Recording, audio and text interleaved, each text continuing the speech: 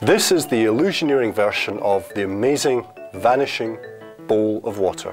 I take a glass of water and I simply pour it into the bowl over here. For centuries, magicians, illusionists have been making objects appear and vanish. And all I need to do is take this cloth, put the cloth over the bowl like this, lift the bowl up off the tray, hold it in front of me, say the magic words, abracadabra, that'll do, and the bowl has vanished. The amazing vanishing bowl of water.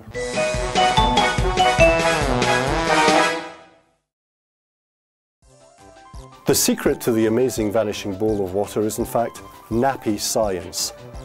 Here we have the tray with the bowl on it, but the bowl's actually attached firmly to the tray. But what's more important is inside the bowl is a nappy. Nappies contain some very interesting chemistry.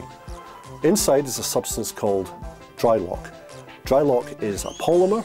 It's a series of repeating chemical units, such that when water is in the presence of this chemical, the molecules begin to expand, they suck up the water, and in fact, dry lock can soak up 20, 30 times its volume in water. It was actually developed by the Americans as part of the NASA space program, because clearly when you're out in space, it's difficult to spend a penny. And the final part to this trick is in the cloth.